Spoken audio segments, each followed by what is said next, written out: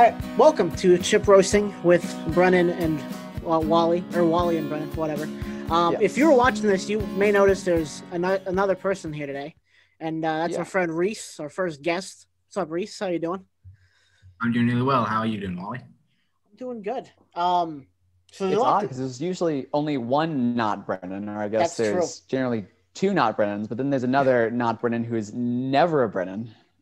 We have a Reese. We have two never Brennans, as opposed to just the one. Following after that segment, then you understand more than I do.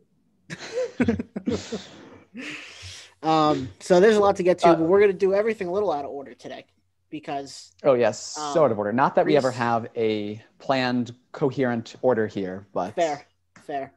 But Reese can only stay on for so long today, so we're gonna talk about things that he can talk on. Yes. I'm nowhere near as knowledgeable as these two, so. And we're really not even that knowledgeable. So no, so I mean how silly I am. So so instead of talking about news first today, we're gonna talk about WandaVision because there were 2 episodes since our last episode. Brennan,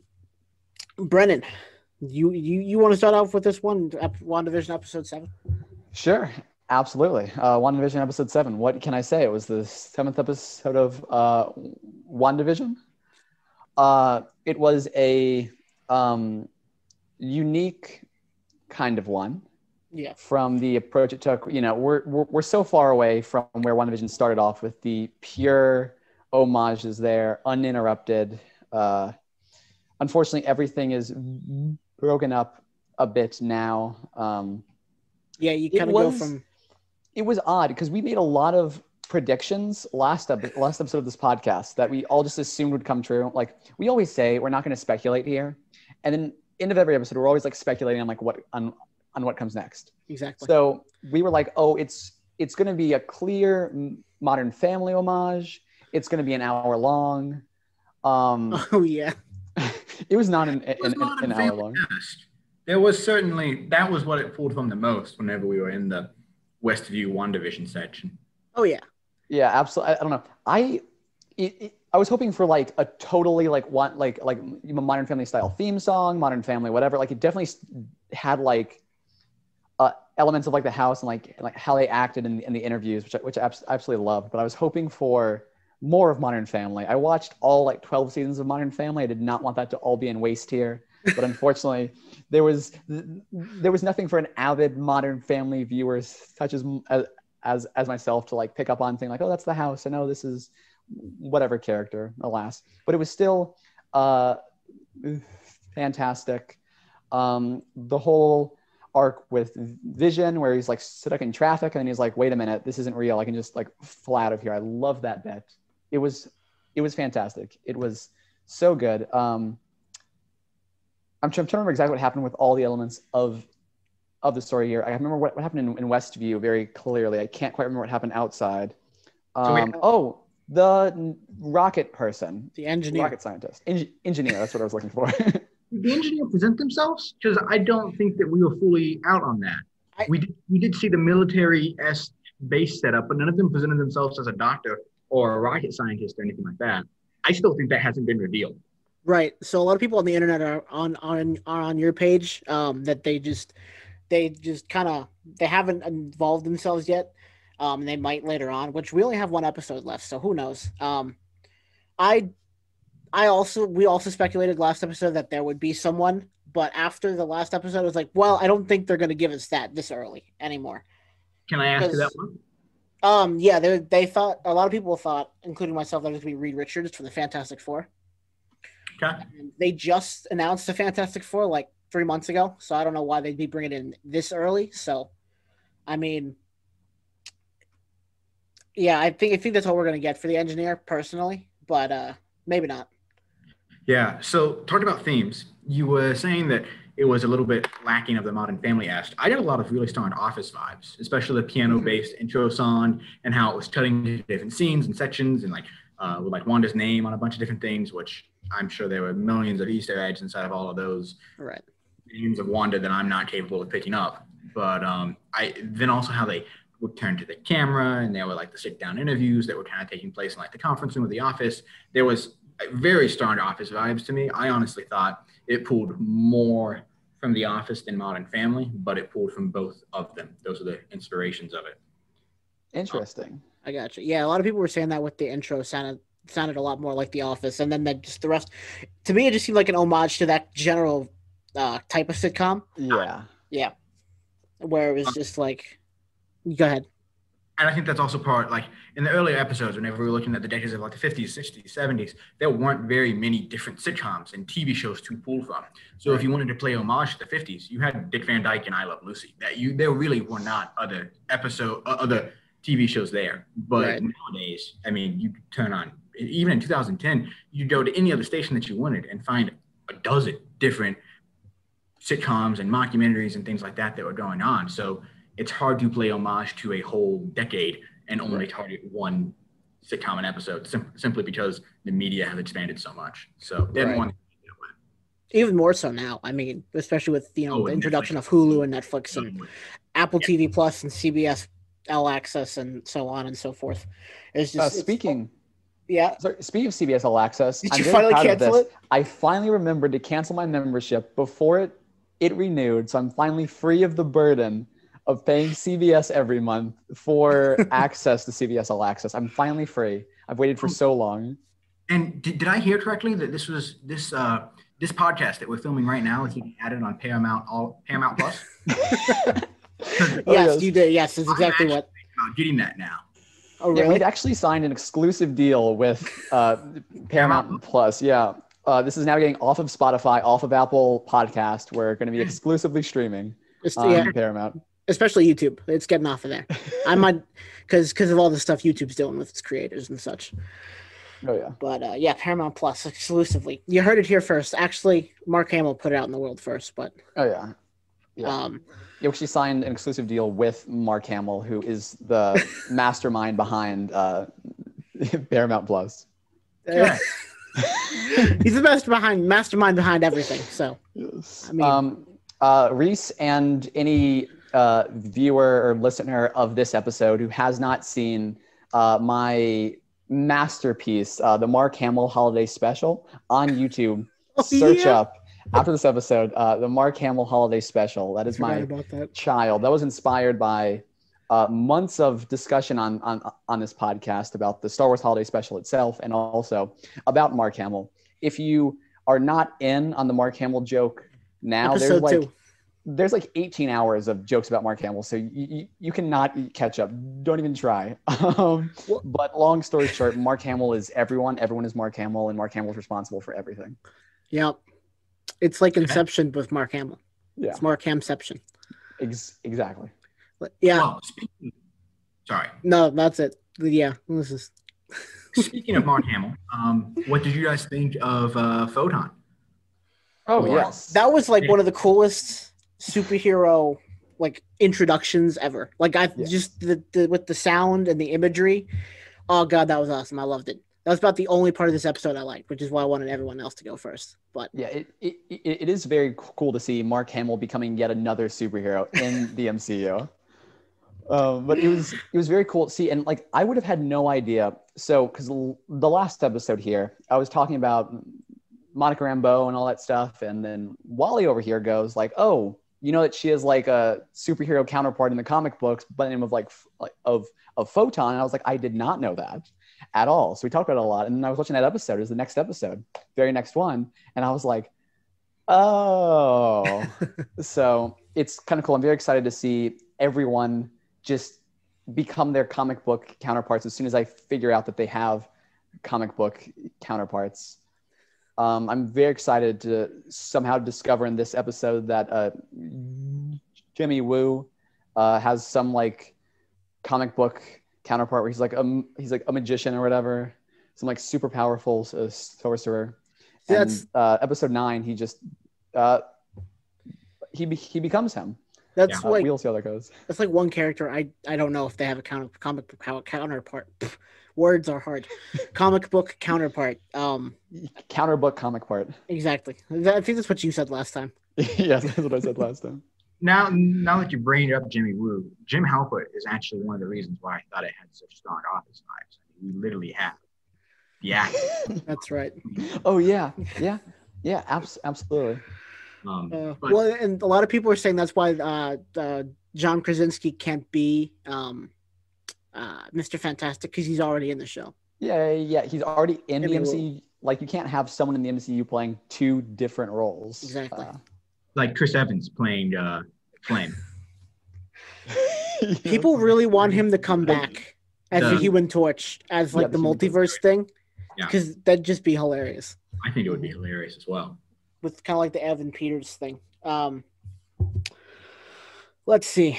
I have a lot of notes on this episode, like a lot of notes, but most of them were either answered in episode 8 or I just, I realized they were dumb. But I do have a question for you, Reese, about just this has been brought up a couple times in a couple different episodes.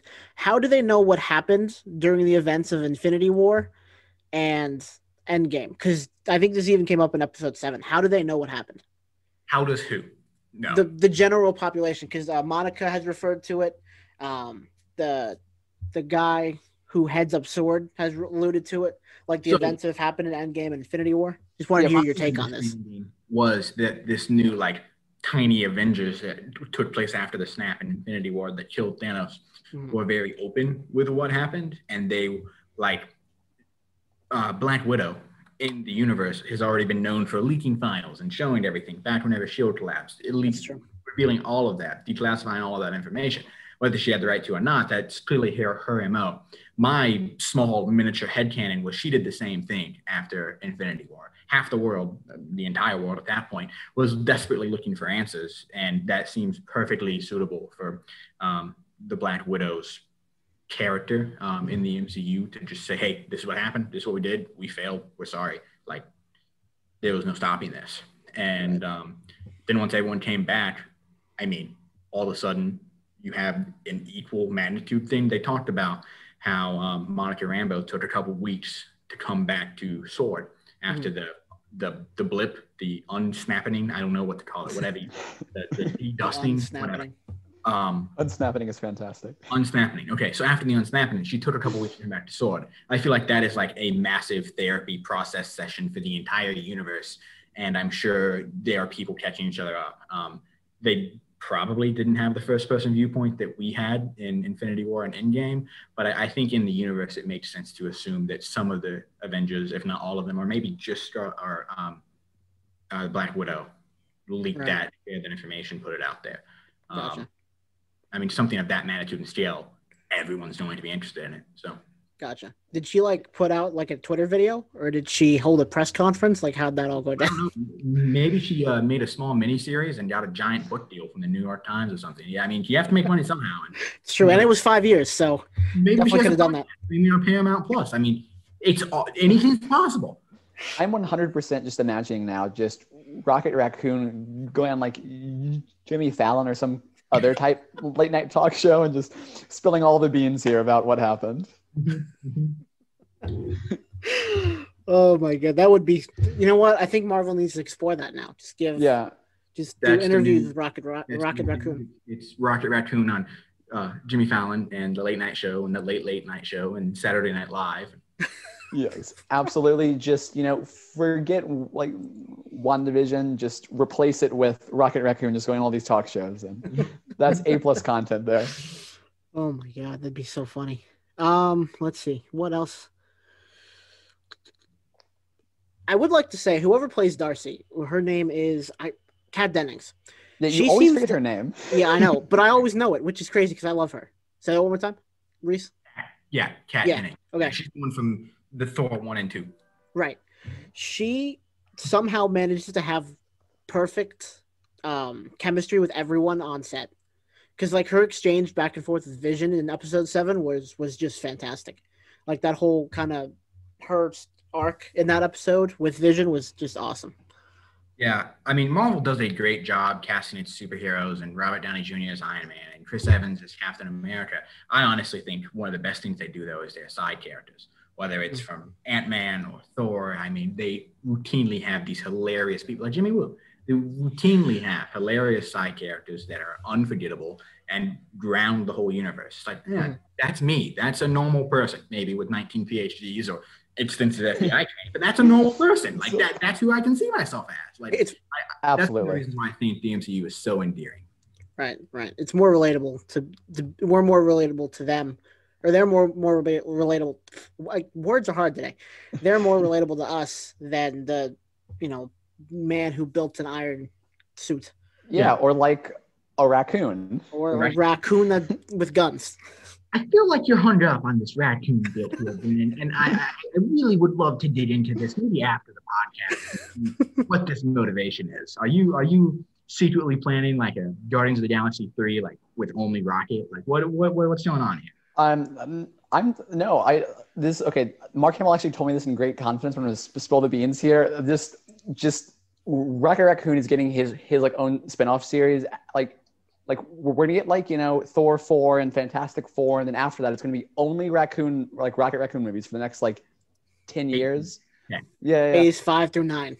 Oh yeah, how there are all those arcs in the comic books where it's it's the Avengers, but they're zombies, or it's whatever. This is just everyone's a raccoon.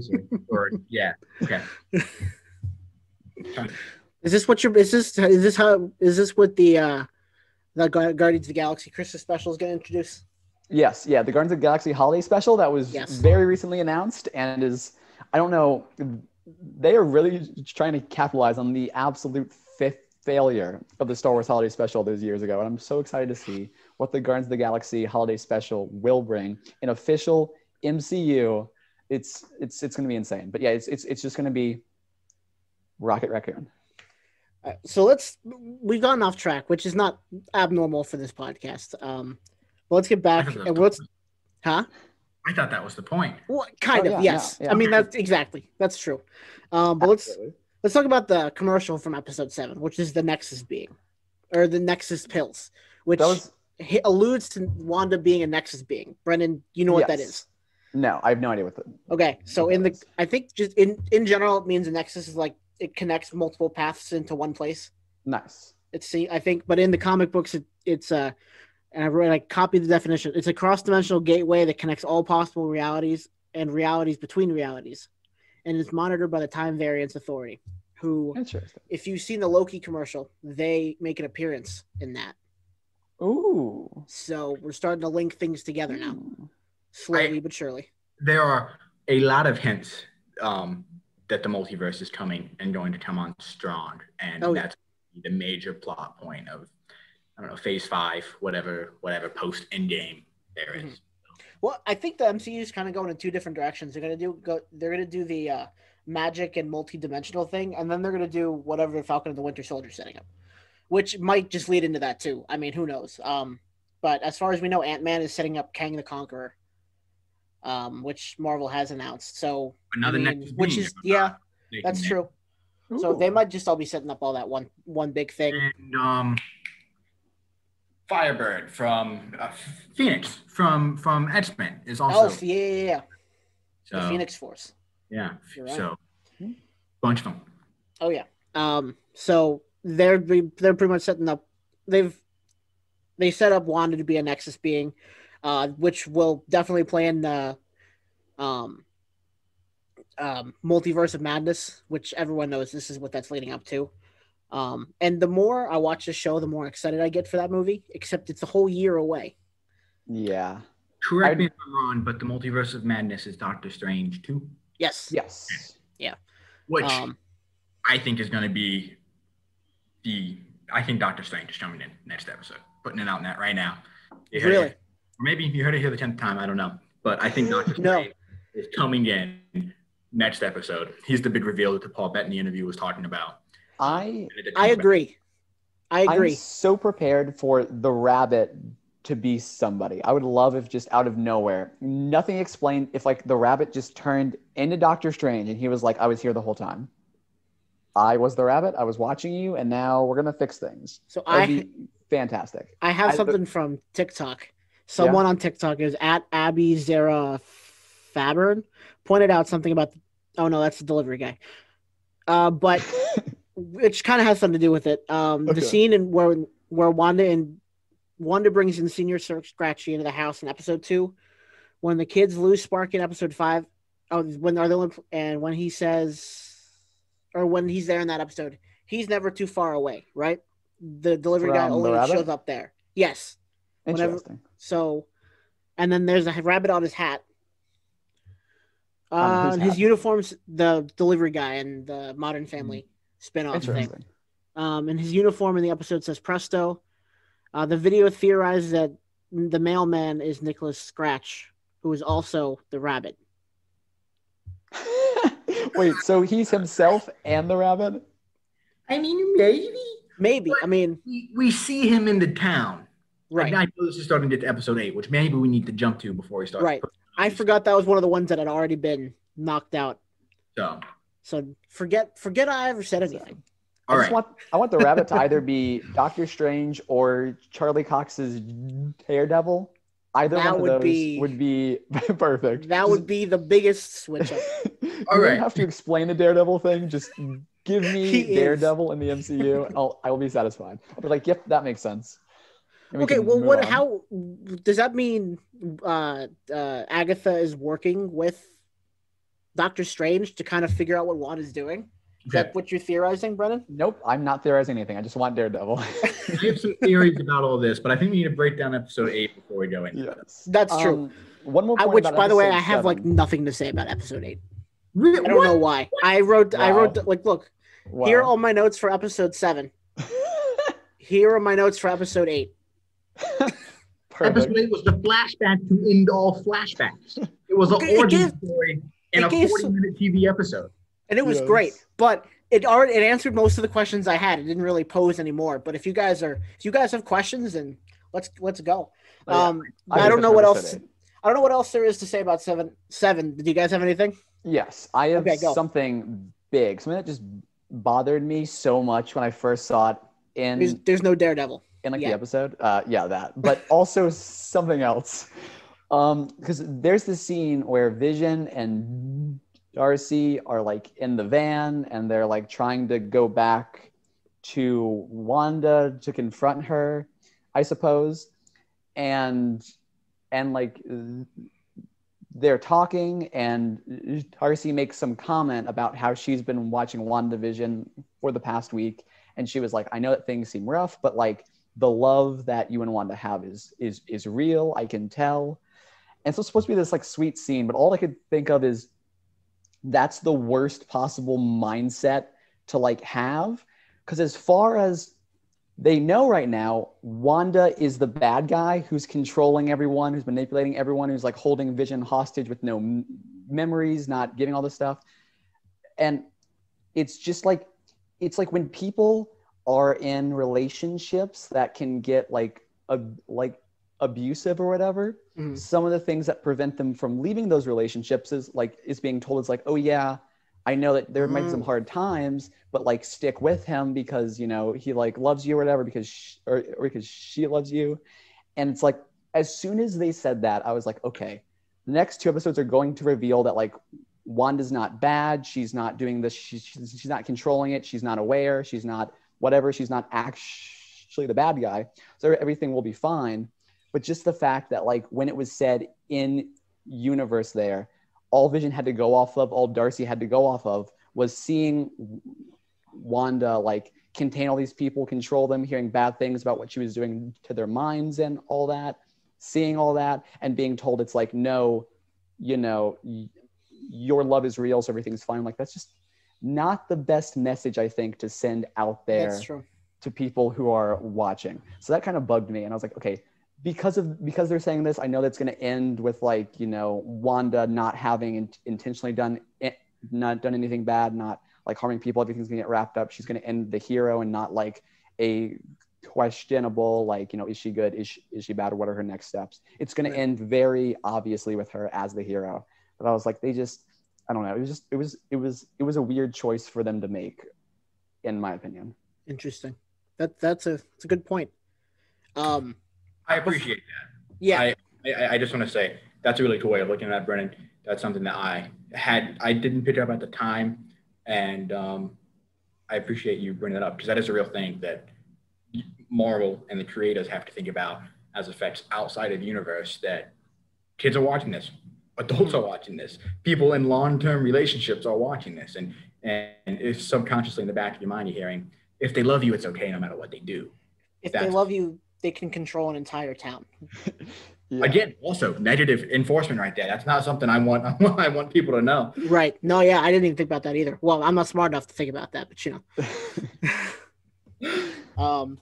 that was deep. That was a lot deeper than anything on this podcast ever. Oh yeah, well, appreciate that, Brennan. Yeah. I don't want to take things real here. Presence. It's all connected. Let's talk about that post-credit scene, which we got no answers for. Ooh, yes. Yeah, the first post-credit scene at that. Yeah. What was the order? Was it Pietro and yes? Pietro first. Yeah, it was Pietro and Director Terrorist second. Yes. Yeah. Honestly, though, yes. That's what Marcy called him. Yeah, that's true.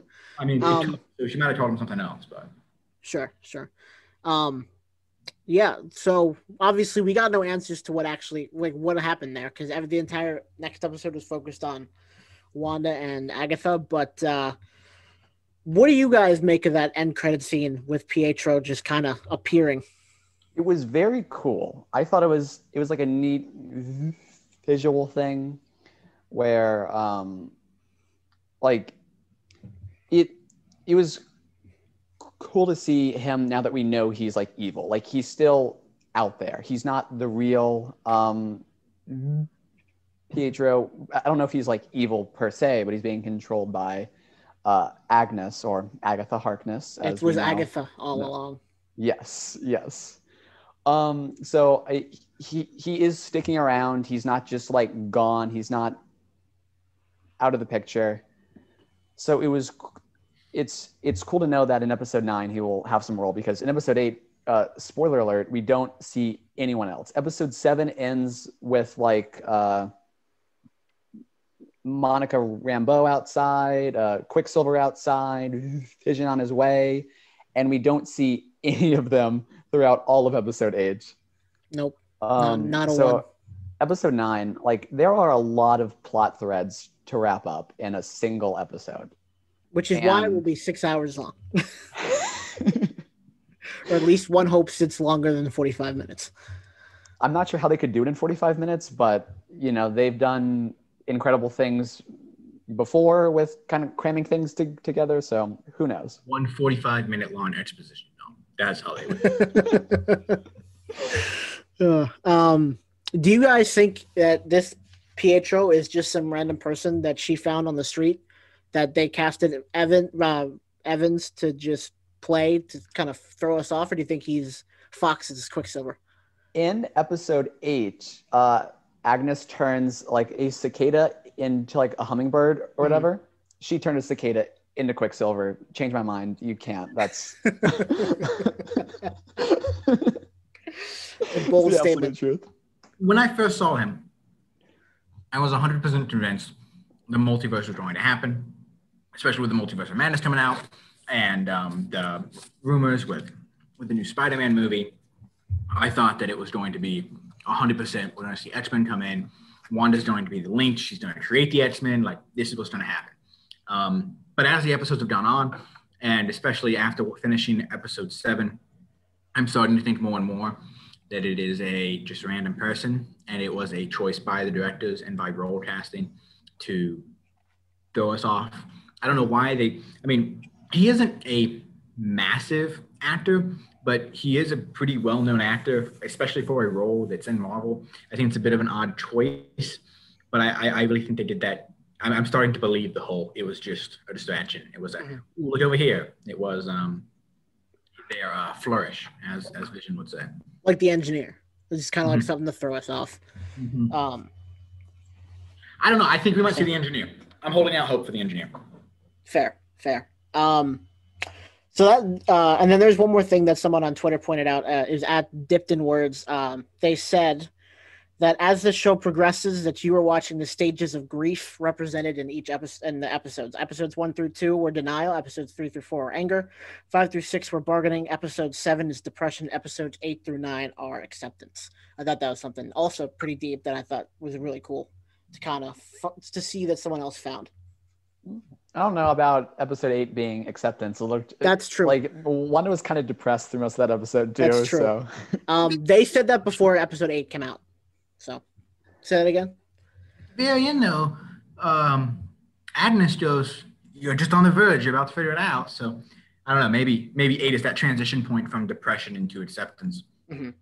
I do like that. I love whenever just the vibrant community that the Marvel universe has around it, and the patterns and connections that people find that who knows if the directors and the writers even intended for them to be there. Right. It's really cool, the literary analysis that's going on here. People who did good in English are definitely coming through for us, because I certainly did not. Clearly, as I said, did good in English. Is that grammatically correct? I have no idea. Yes, it was. So episode 8 was a doozy.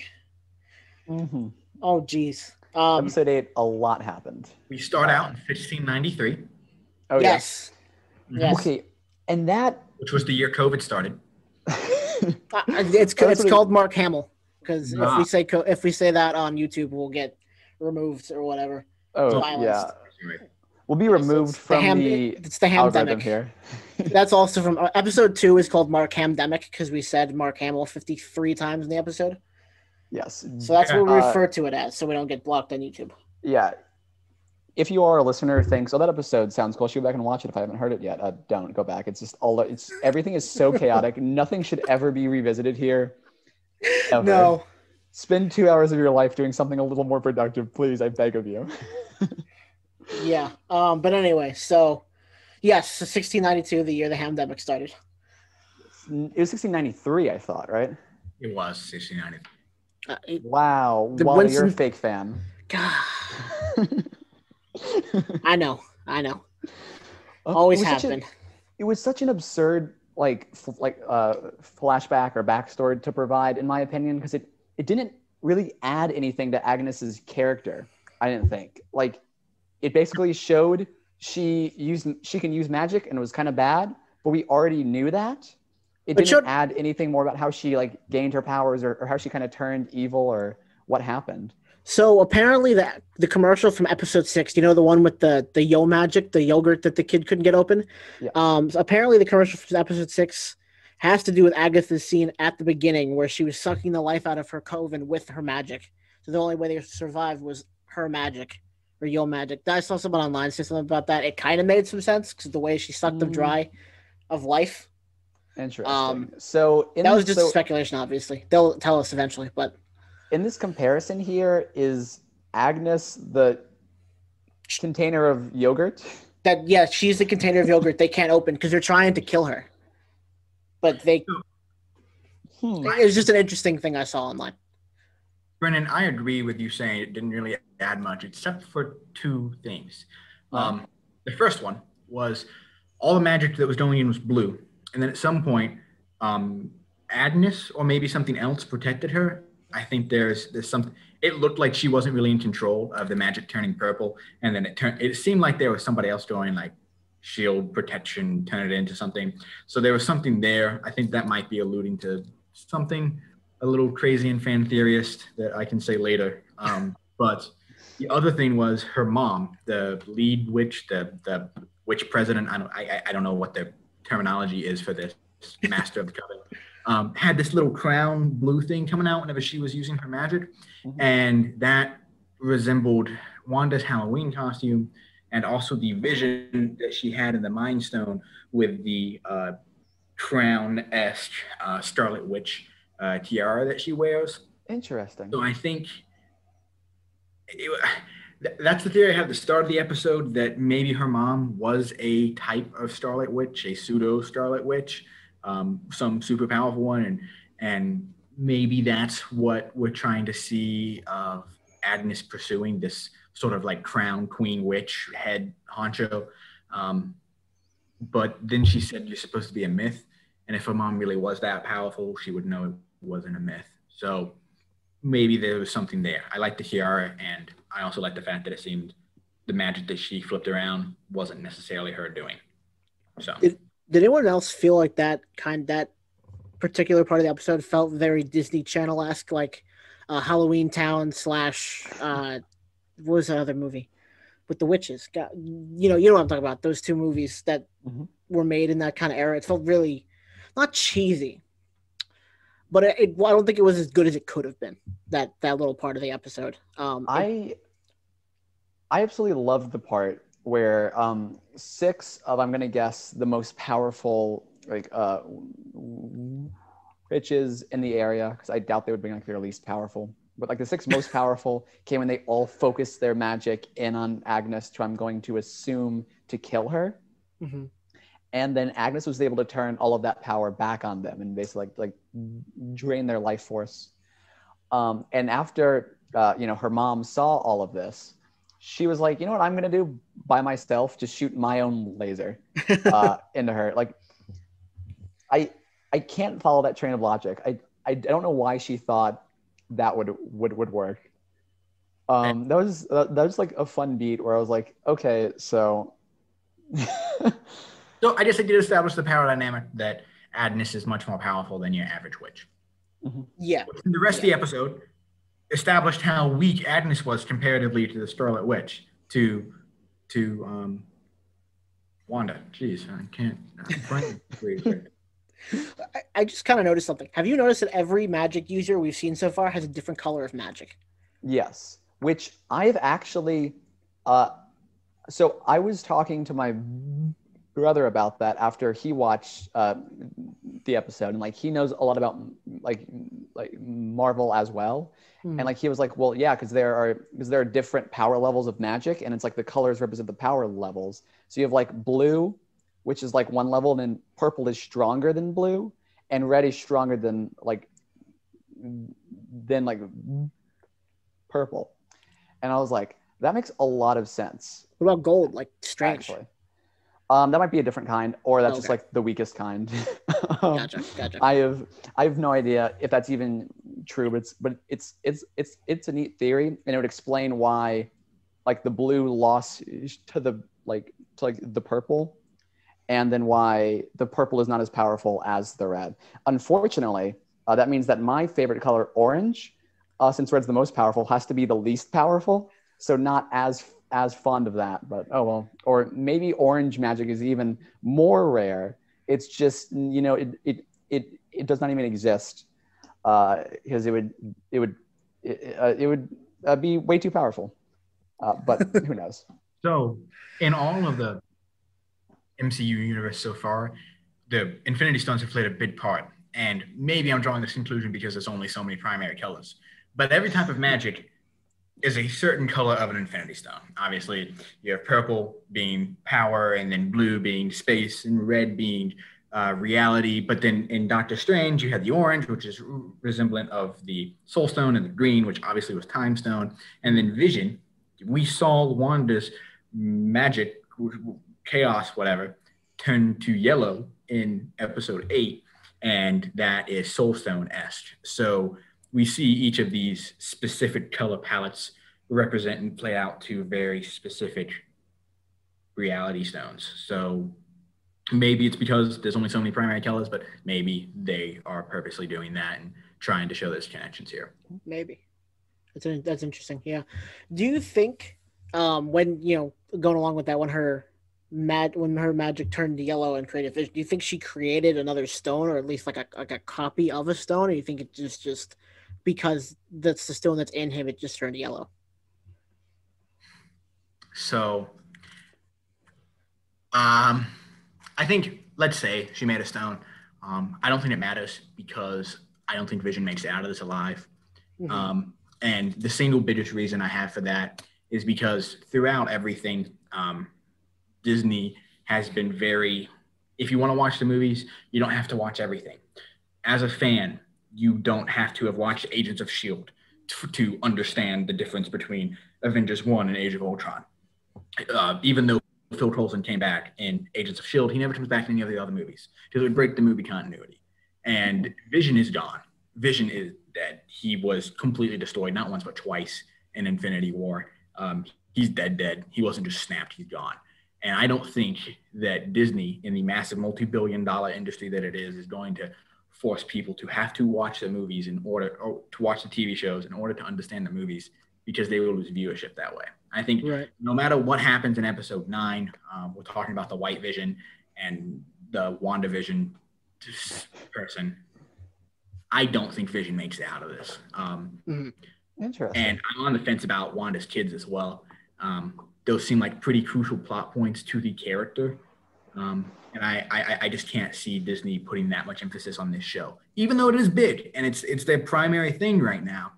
Not everyone has Disney Plus, and I think the film execs know that, and they aren't going to have some huge development off screen that gets forced into people's mouth in movies. Well, that's why. Sorry. Go ahead. Okay, I was gonna say that, like, that is like a very unique perspective, and like that is, like, yeah, that is a very important thing to remember. I think when looking towards the future, because you have like a movie which is like, you know, you sit down once for like 2 hours, you watch it and you have all of the information. If there are a lot of movies, you know, you can still watch them in those segments, and seeing a TV show is way different from that. If they kept Agents of S.H.I.E.L.D. as that interacts with the MCU, that's like 5 seasons, 20 episodes each, they're all like an hour long. That'd be way too much for the average viewer. So in the train of thought, I would think the same thing about WandaVision as well. The only exception I would give is that I believe that Disney and Marvel have announced that like WandaVision is going to tie very heavily into Doctor Strange and the multiverse of madness. So perhaps as a result of that, some, you know, characters, events, all that stuff do make it out of WandaVision and into the movie universe. But it will be definitely interesting to see how they handle it in Doctor Strange and the multiverse. If they kind of give like flashbacks to WandaVisions for those who haven't seen the show, or how they work all that out, because it will be interesting thinking of like if someone has seen like Doctor Strange 1 and wants to go right into Doctor Strange 2, it definitely is an obstacle to say, oh, you have to watch like, you know, 6 hours of a TV show first. They could definitely do something like a prologue, kind of like what they did in Rogue One, where they had like that prologue and how they got Jalen Erso to come back and build the Death Star and whatever. They could do a prologue of like a couple scenes that are crucial to understanding the multiverse of madness. But really, we'll have to see, because I mean, you're right. We really don't know how they're going to do that, because I was going to say they could do something like Star Wars did and just like have the shows there that, you know, if you like them, go watch them. But because this plays such an integral role in it, and this is being made before the movie, whereas all the shows in Star Wars was made after the movies, it could be a little bit more difficult. So yeah, that's interesting to think about. So the other thing, just to add a little bit of weight to my side, I don't think it's necessary. I think you can watch Infinity War, and I think you can watch Endgame, and then you can also watch WandaVision, or you can skip that. I think the effect that WandaVision has, what we're going to see is this very depressed, slightly deranged, probably unstable Wanda proceeding into Multiverse of Madness. And I think the Multiverse of Madness is in reference to Wanda and to who she is and to the state that she will be in. And WandaVision, this TV show, obviously sets that up very well. We've seen it so far. But if you take this out, I think we can understand that mental instability already. She lost her soulmate, not once, but twice. Then she came back. He was gone. She wasn't. She got to kill Thanos, but he already inflicted all of this pain. You can see that line and that instability and that just utter despair from just those 2 movies and just the 30, 40 odd minutes of screen time that she got across those 2 movies. And you don't have to have seen WandaVision in order to get that same conclusion. Do you have a better, deeper understanding that's more fun and more inclusive? Certainly. WandaVision definitely is adding something, and I'm not trying to say that it's not, but I don't think it's crucially necessary. It has to be seen in order to understand how Wanda gets into there. I think you could very well see Doctor Strange 1, Infinity War, Endgame, and then go into Doctor Strange 2 and have all of the background information that you need. And I think that's designed purposely that way. Right. I agree. Especially, and really, which is why a lot of people didn't like episode 9. or I'm sorry, episode 8. We've gotten episode 9 yet. I was Episode about to say, 8 because Extra features that I don't have. I head out of the Wally world. because it went back on things we knew about from previous movies. How Vision and Scarlet Witch fell in love, how their parents died. The whole thing with the Stark bomb, the what was the other not Pietro's death. Oh, she got her powers. Yeah, how she got her powers. Stuff. That's what it was. How she got her powers. Like, we know that already. Yet, when that part wasn't necessarily needed. It was really cool in the grand scheme of the movie, and just trying to figure out how she got to the point to make her own little pocket dimension or hex. But was it necessary to go through all that? Probably not. I did like it though.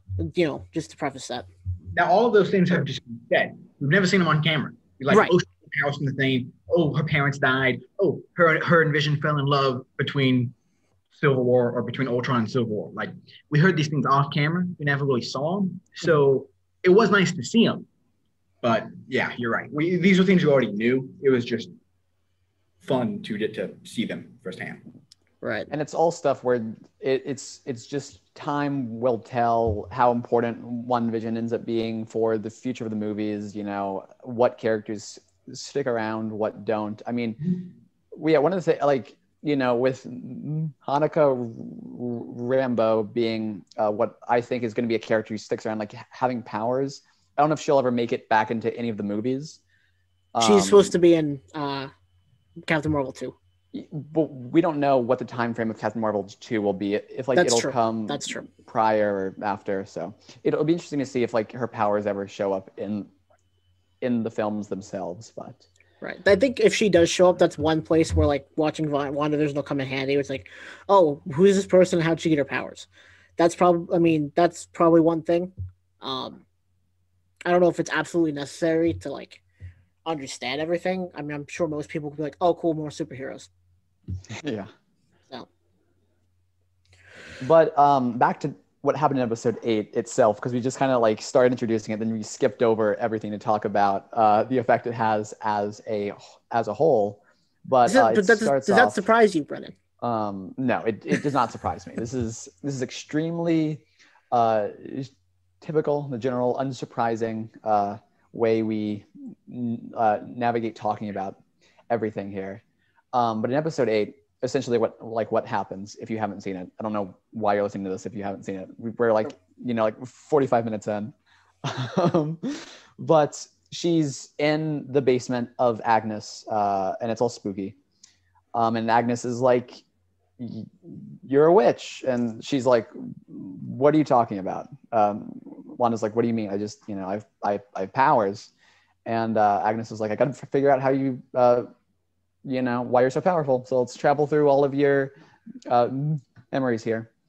So they open up doors. They walk through everything. I thought it was so funny how they had to give Wanda this backstory as to why she likes sitcoms. It was like a 45-minute backstory on why she likes the Dick Van Dyke Show and Malcolm in the Middle, and it's like, yeah, I get she wasn't raised in America with American culture and all that, so it's not expected that she has this, and she's exposed to all these shows, but when it's a classic show like the Dick Van Dyke Show, you don't necessarily have to spoon feed me the reason why she likes this. I mean, it was very cool to get to see her watching it with her parents, and the role they had and the emphasis that they had. But it just felt like they were like, oh, I bet the audience is curious as to why she likes this obscure show that no one's ever heard of here. Like Dick Van Dyke, Modern Family, Bewitched. She's ever heard of those niche shows? We need to tell the audience where she found these, why she likes these, all this stuff. It the entire backstory, it was kind of cool to see, but episode 4, I didn't like episode 4 because I thought it was spoon feeding us too many solutions, too many answers here. I was about to say that, yeah. It had that same kind of vibe. Yeah. It does seem a little bit unnecessary, but I think that's one of the reasons, again, just going back to why the MCU is such a cool thing, because they take the time to explain things that, at the end of the day, it's not a plot hole to think someone likes these movies and TV shows, even if they're from a different country and even if they're from a poor, impoverished country that might not have had those. I could have accepted that. That isn't something that breaks the universe and my understanding of this character, but it just goes to show how much care and thought and time that these filmmakers and directors and even the actors themselves are putting into making a story that is inclusive and is just so intricately woven. I think it just adds to the MCU and it makes me respect it even more. The fact that they would take some time to explain some small redundant detail that maybe 1% of the audience would even have a problem with. I appreciate it. Oh, yeah. I would just like to, it's kind of unrelated to, it's related to the episode, but kind of unrelated. Elizabeth Olsen, just kind of based off this episode alone, I mean, she's been great throughout the entire show, but I think she deserves an Emmy for this show. Like, she's been absolutely incredible. And, you know, just her acting in this episode was just awesome and spot on. Well, I mean, if you want to continue on with explaining the story, Brennan, of this episode, you can. But I did want to get to where she breaks into the sword facility. Not breaks into. Okay, but sure. I'll just kind of skip ahead through things then. But yes, so 'cause there's the scene where she's, she's with her parents, and then like the bomb comes and it lands, and it like when her parents die, but her and her brother are alive, so they go hide underneath the bed, and another bomb appears. It is beeping like the toaster, but it never goes off. And it was so funny when Agnes was like, probability hex, and Wanda was like, what are you talking about? Because I had the exact same reaction. I was like, what do you mean a probability hex? Like, Wanda didn't even do anything in the flashback that we saw. She started to reach her hand out, and then she was pulled out from underneath the thing, which I guess in her memory, she reached out as if to like say stop, and then cast a probability hex somehow. Yeah. So, which led us to believe that she already had powers before. Yeah, that does seem to be the theory. Mm-hmm. It's kind of interesting because that seems to be what this show is trying to tell us through Agnes watching these events play out. But like as an audience member, I'm not convinced of it. But like I know that I'm supposed to be like convinced of it. They didn't really do a good job of like, giving me proof. They were just like, oh, here's someone who's watching this saying that, she has magic. And I was like, I guess she has magic. But anyway, so it skips from that scene and they go forward in time some, and she's volunteering at Hydra. It's a scene where she gets her powers and she's like, entering the stone. Some shadowy figure comes out. They've lingered in that scene for a while, so I'm sure there's some significance behind who that was. Someone said it was Wanda seeing her full potential, because everything that we saw Wanda see, the experiment, the people who were running the experiment didn't see that. That was all in Wanda's head, and that Wanda was seeing her potential and what she can become, and that would be the Scarlet Witch. I think, Reese, you hinted at that a little bit earlier. Yeah. I think that was the Infinity Stone showing her what she could become through the Infinity Stone. Because that's the Mind Stone, right? It is an Infinity Stone, but specifically. Yeah. I was just because it was showing her. Yeah, I was just making sure. And that is something I don't fully have it fleshed out in my head, but I think the Mind Stone likes Wanda. It clearly has some sort of an attraction to her. They just said it's never done that before. It's killed everybody. Like, I think that Mind Stone, that Infinity Stone, saw that in Wanda, recognized her power and potential, and has some innate, inherent attraction to her. And I'll go one step further and say that's why Vision likes her. Yeah. And Vision likes Wanda because the Infinity Stone in his head, because that Mind Stone likes her as well. Interesting. Because Vision is this amalgamation of Tony Stark and Bruce Banner and Jarvis and Ultron and all of these parts, including the Mind Stone.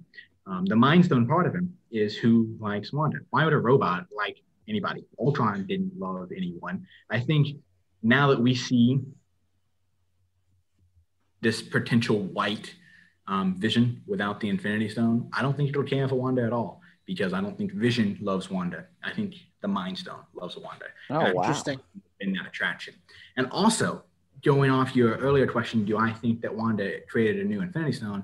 I don't. I think she's powerful, but I don't think she's that powerful. I think there has to be a limit at some point. Otherwise, we'll just get Endgame and Infinity War Part 2 if there's just another section of Infinity Stones. I don't think she created Vision with another one. I think she had that pseudo one, kind of like in that little blip in the 70s episode where she saw him with a hole in his head. I don't think the Infinity Stone is there. And I think that might be why some of this angst and anger from Vision is coming. She said, "You've never spoken to me like that before." Well, the reason why he'd never spoken to her like that before is because he had the Infinity Stone before, and the Mind Stone liked it. So now that he doesn't have the Mind Stone, now that that isn't a part of his amalgamation of consciousness and minds and bodies, he doesn't like it the same way. And it's only Wanda's mind control in Westview that's keeping him tied there. And once that's over and done, Vision's out. There's no more WandaVision anymore. I am not sure if I would go quite that far, because like I definitely think there is some kind of like attraction between Wanda and Vision still, even if it is just the Mind Stone, because like Wanda basically created Vision with the power she got from the Mind Stone, so it's like he obviously would still have some of the Mind Stone in him. So even if it is only the Mind Stone that's causing that attraction, I think he would have it still. I think even with Vision, everything is like more complex, tied together, intertwined for it to be as simple as like, oh, he only likes, someone because of this one element of him that likes someone. I think everything is like way too tangled up for it to be only that. But again, only time will tell. We'll see how things are in episode 9. I think maybe the stone originally did like her, and that was his main attraction to her. And then his programming, not updated, but like evolved itself a little bit to become attracted to her. To where where both of your theories are right. So that is interesting. I'm very excited to see. Oh, sorry, Reese. Yes. I was just saying maybe I'm too far out in left field. That might be a bit heartbreaking for people to see, and then to find out the love was never real. That also might be too heavy hitting of a thing for Marvel to put out there. So I could be a little bonkers with my theory here, but I like it, and so far haven't heard anyone else online or any other of these big fan theory channels talk about that. That's the reason of the attraction. So yeah, I'm sticking by my guns here. Okay, and like I for one, I definitely think like the emotional connection that they have is real. It isn't just one element, but it's Vision, the combination, the individual that he is truly liking Wanda. But like the whole idea of one of the Infinity Stones being able to like an individual, that is a cool theory. I cannot wait until we see Rocket Raccoon in the Space Stone start going out on like a date. That's okay. So they have Raccoon Volume 4. They have explored that a little bit in the comics, where an Infinity Stone takes a liking to someone. There's actually, it's a bad guy. They've become a villain, but there is a person, I read their little run of comics named, I want to say she was named Star, and what's the red stone? I forget what it's called. Reality Stone binds with her, her human, and like she gets her powers from the Reality Stone because it linked with her in some way. So that's actually not too far off the beaten path. But when we get to White Vision, I think from the comics, I think Reese's theory will hold up a little bit more, but we'll get there. So anyway, just jump into the next thing. Like the next thing it jumps to is like after her brother has died, and she's talking to Vision. They share a nice conversation while they're watching some sitcom. I didn't actually catch which sitcom that one was. Yeah, it was. All right. Mm-hmm. And he laughed. Malcolm in the Middle. Canon and the MCU, yes, which is an important addition that I think we all need to realize and know. Yo Gabba Gabba was in. Yo Gabba Gabba as well. Yo Gabba Gabba is in the MCU. Yes.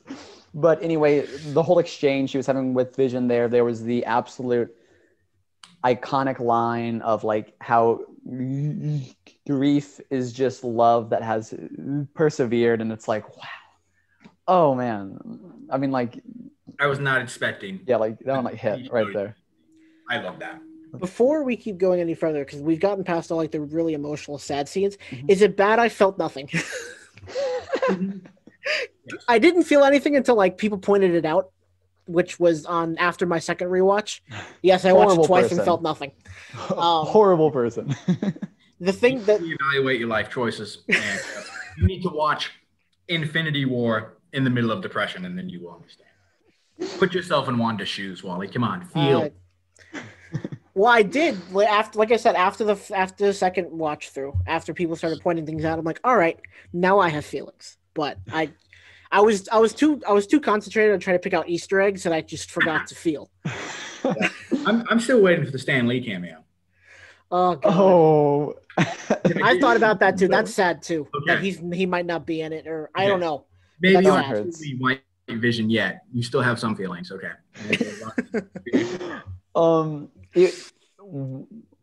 Okay, just a thought.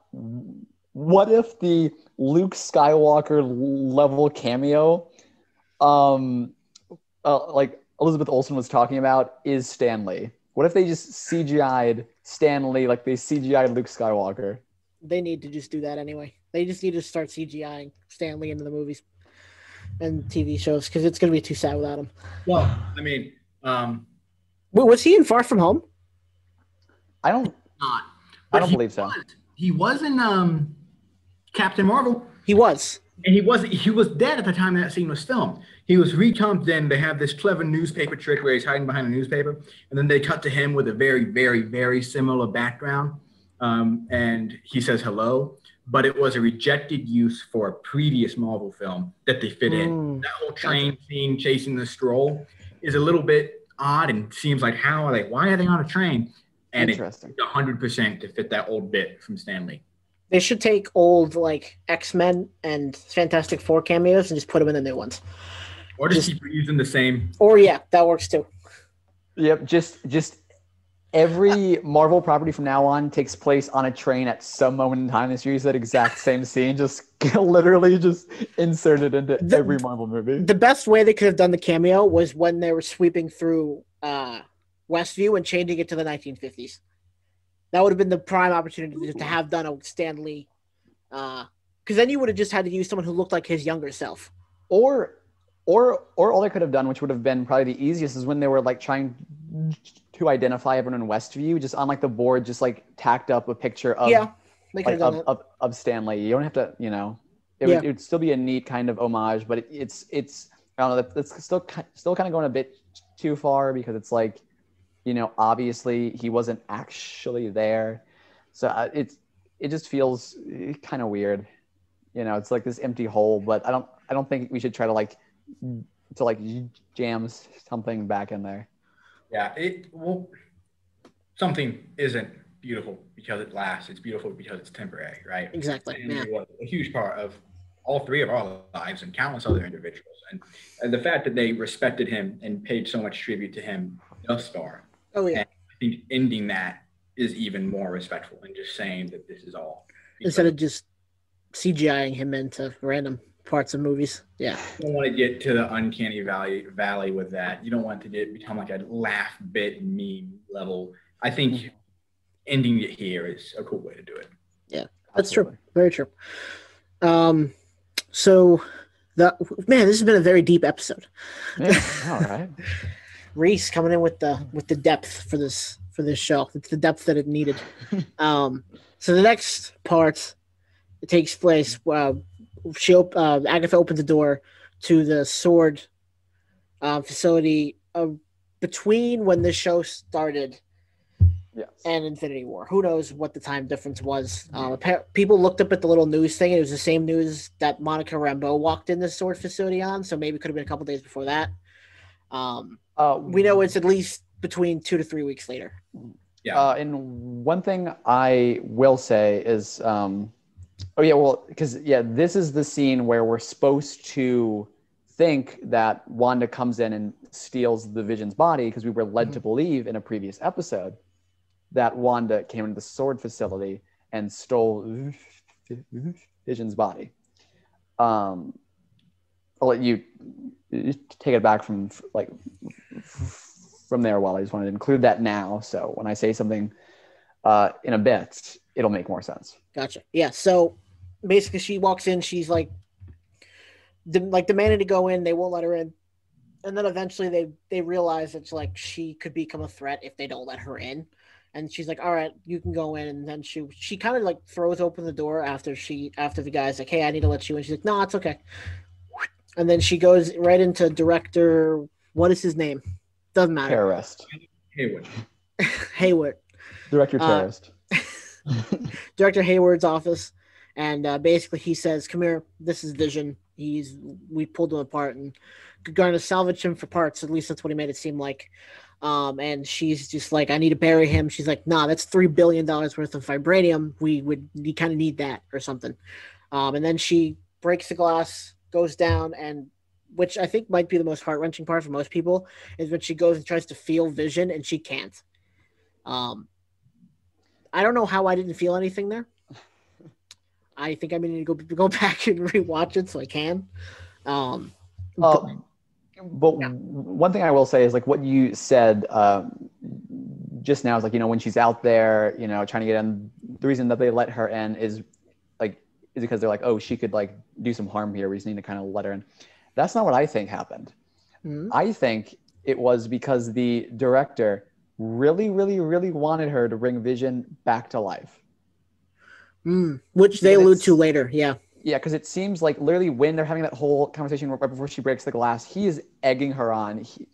He is like, you could bring him back to life. You have the power. Come on. He's your one true love. He does kind of show his hand there. And I think that, Brennan, I think you're spot on the money right here. It's been 5 years since the events of Infinity War.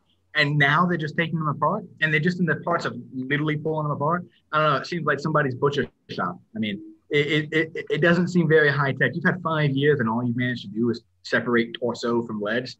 I think they're purposely trying to evoke this image here. I think they are this is Hayward trying to get Wanda emotional, trying to get her to bring back and do what he can and what he hasn't been able to over the last 5 years. I think this is his final last ditch attempt to get Vision up and running because he hasn't been able to in the past. I didn't even put that together, that it had been 5 years for everyone else. Because I'm looking through the lens of Wanda. It's been like 3 weeks for her since she reappeared. No, yeah, it's been 5 years. Yeah, half a decade. Iron Man traded 17 different suits in that amount of time. Like you're telling me you can only separate legs from torso? That 5 years? I get it's vibranium, but like, come on, like what? That's true. I didn't think about that. I don't know. I think Brennan, you're spot on. I think Hayward was trying to get us to do that. But it does. It's so far it's the only plot hole I've seen, and maybe it'll get cleared up in episode 9. But when Hayward sends Monica Rambeau out, he doesn't know about Vision. Just he still has Vision. All he knows is Wanda stormed off and his plan didn't work. And the idea that this was set up as a way to get Vision, it doesn't really make sense because it was initially a missing persons case, which to date we haven't figured out who the missing person is. There were some fan theories at the beginning that it was a mailman, but we see the mailman in the city. Like, could it be? We don't know who the missing person is. Could it be Pietro? Maybe, but like. I don't think so. If it's fake Pietro, then he's 100% not from another universe. Because or Pietro.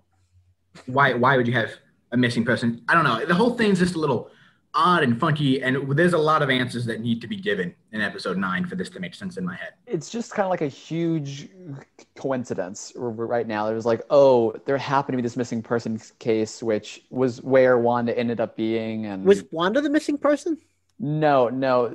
There was someone specific who was in the witness protection program who was in Westview, who they were trying to, stay in contact with, and all of a sudden they couldn't. So, from San Francisco? Jimmy Woo is looking for. What? From San Francisco? Oh, sorry. No. There was someone who was he was in Westview. We don't know anything else about him other than he was in the witness protection program. And literally like a total of 5 lines so far. Mm-hmm. And they've been throwaways. That was the initial motivation to send Monica Rambeau. And then Jimmy Woo is who confirms it. Beyond that, it's just been a coincidence that Sword's there at all, that they even know about this. Because all the locals don't know. I mean, Sword absolutely came there after they heard Monica Rambeau got sucked into some magic thing. but yeah, just the fact that like they discovered that Vision was there, and then like the director came out and got this larger scale operation. Wait, okay. So how are they tracking Vision? Like the Wanda's Vision? Because he's still not real. He's not because he is real. Like Wanda actually made him. He's made of vibranium. So they're tracking him through the decay signature of the vibranium that he's made of. Gotcha. Okay. So at the very least, she can create $3 billion of vibranium. Midas has nothing on her. You might be able to make gold, but I can make vibranium snapping my fingers. So I might not be able to make an Infinity Stone. 100% can make $3 billion with vibranium. So if I can't remember if Eustace Claw is dead, but like if he was going after vibranium and he knew about Wanda, like why didn't he just go after her? Especially now. Yeah. Let's go after Wanda. Forget getting into Wakanda. He is dead now, though. I think he is? Okay. Yeah. I think T'Challa. Yeah. Oh, no, that's right. No. That's right. No. It was... but it was like someone else. The bad guy. Michael B. Jordan's character. Yeah. Okay. Killmonger. Yeah. He killed her. I see that. Connected. But anyway, so yeah, there's a whole scene. Let me just say, I was very glad when she did not take his body from there because, in episode 4, you have like it's in the 70s and Wanda like looks at Vision, and then for a moment he's like dead. He has the hole in his head. He's like it's the lifeless color, and I was like, it was such a cool visual, but I was like, please don't tell me she actually reanimated his corpse, because like mental health wise, there's no going back from from that. You're never going to be like mentally stable again if you've reanimated the corpse of like your dead husband, I guess technically now. Yeah. But she's like coming back from this anyway, just much less with that. At least now she has hope because she didn't. It's like this is technically a different individual. Like he's not dead. Mm-hmm. She made him, which is stranger almost, but it's not as bad. It's like assembling. It's like walking around with a mannequin. Yes, I am very excited for the inevitable Vision versus Vision face-off we will get in episode 9 because know that has to happen now. Exactly. Yeah. Arc reactor on the head versus tiny fake Infinity Stone. Superior. Speaking of superior, what do you guys think of director Tyler Hayward? Is he a morally defensible character? Is he just a weak bad guy with no backstory, or is he something more complex? He definitely has the backstory that's required for a character like him. I wouldn't expect them to include any more, like I don't want a 45-minute flashback episode where they go through why he hates sitcoms. I want that. So it better be Hayward versus sitcom. Yes, that'd be fantastic. I would definitely watch it. Then I would come on this podcast and like, complain about it, but it would be a fun watch. So remember Hammer, Justin Hammer from not episode 3, from Iron Man 3. Was it Iron Man 3 or was it 2? 2. Iron Man 2. He's an operative for Hammer, or AIM, whichever. Oh, that's just I don't know. I just threw that out there. I literally just thought of it. Oh, okay. I'm just throwing that out there. It could be a possibility. He works for either AIM, which is an arm of Hydra. I don't think he works for either. I think he's just bad dude. Just hates superheroes. Who has? I don't think he hates them. He just wants power. He wants like weapons. Sentient weapons. Do you know, Reese? I disagree with both of you. Okay. I think he's an independent actor. He could be tied in with AIM. He could be tied in with Justin Hammer. I think that's really pulling back. And that'll be hard for Marvel to go to the average fan. I mean, you kind of have to be podcast level on Paramount. You have understood that. But I like him. I think he's a morally defensible person, at least as far as if you think Iron Man was a morally defensible person. I think what Hayward is trying to do here is very similar to what Iron Man is trying to do in Age of Ultron. I think that all he's trying to do is protect people. He's trying to make this sentient weapon, this suit of armor around the world. Is he a little bit humanity first, alien genocidal kind of guy? Maybe. I mean, but that's probably well placed for the time period.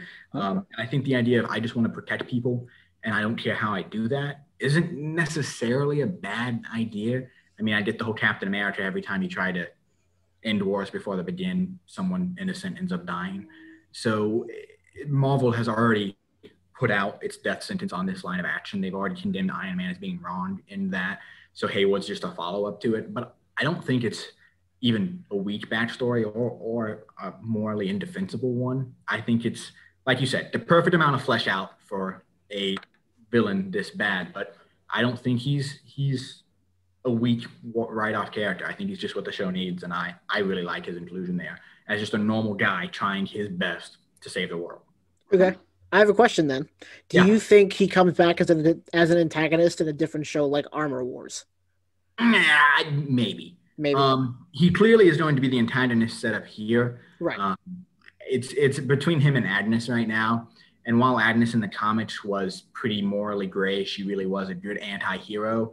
I think in this TV show, she's going to be the main villain because, like Brennan said beforehand, there have been lines and things that have pointed out that Wanda has to end up being the good guy.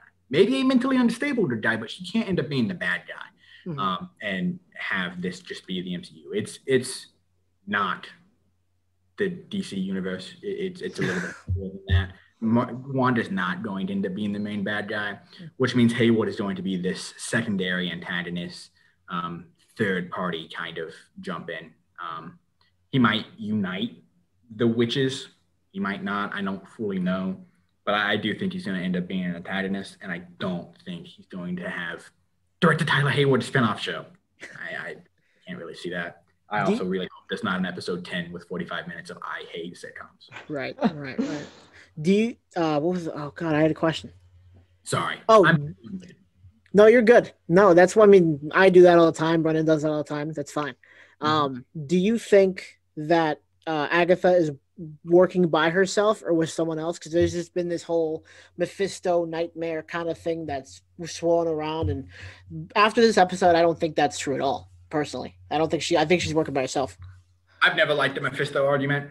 Bringing the literal devil into the MCU is a little bit crazy. I mean, I think we gotta wait till at least 2050, 2060 before we start bringing in the devil. But like, I just don't see it. We only have so much time of the show left, and Nightmare's already rumored to be Nightmare was primarily Doctor Strange's nemesis in the comics. I think he's going to be set up, especially from the rumors that have been Multiverse of Madness. I think we might see this 3-team power struggle with Wanda and Doctor Strange and Nightmare. I don't think Nightmare's coming into this. And I'll honestly be a little bit annoyed if the devil comes into WandaVision. I get that Mr. Scratch is an analogy for the devil. It was a nickname at one point, and Senior Scratchy the rabbit. And some people are saying maybe Senior Scratchy is like the devil and that she might want to like bring the devil out of the rabbit, whatever. Like Brennan's mind is blown. I totally missed that people used to call, the name for the devil was Old Scratch, and you have a rabbit named Scratchy. That's really funny. I never connected those dots. I really hope not. I connected them, and I was like, oh no. So, I love the cinematic universe. I love the comic books. It's what I've grown up on. But I think there's a little bit too holding your horses and going slow. And I think everyone is thinking that WandaVision is Marvel, like pressing the gas pedal down, lighting the rocket engine, and just zooming out of left field. I hope they don't. Yeah, well, that goes. You know what she said about the putting down the gas pedal. With people thinking, oh, they're going to introduce the X-Men, they're going to introduce Fantastic Four, they're going to do this with Mephisto, they're going to do this with Nightmare. They only have so much time. Like, you don't want to shove everything into one 40-minute episodes. Right. Yeah, not a lot. Right. Also, in the comics, Agatha has a son named Nicholas Scratch, who is another person that people think Senior Scratchy is. I think they're just throwing a joke in there. People, the bunnies probably could just be her companion in this universe? Maybe Because in the comic books, she's a cat. She's a cat. I like the cat. I like the cat, especially since we saw like eat the bird. That's a very cat thing to do. And the cat can turn into a panther. So maybe it's a bunny turning into a panther. We might have something like that. I just I don't know. It's Mark Hamill as a cat as a rabbit. He's a talented man, Reese. I don't think you realize. I don't know if you knew how talented he was. Of acting, yeah. Exactly. So anyway, after they have the whole scene where Wanda sees Vision and realizes that he's dead, that there's nothing she can do. She goes back to her car. There's a little envelope in there. I don't know how it got there. It's implied, I guess, someone from S.W.O.R.D. put it into her car while she was gone, or maybe she had it in her car the whole time from Vision. But anyway, she goes to Westview. It's telling her to go to Westview, to a specific plot of land. She goes there. She opens everything up fully, and it's blueprints for a house for her and Vision to live in, to grow old in. It's like signed, from Vision, with love. And that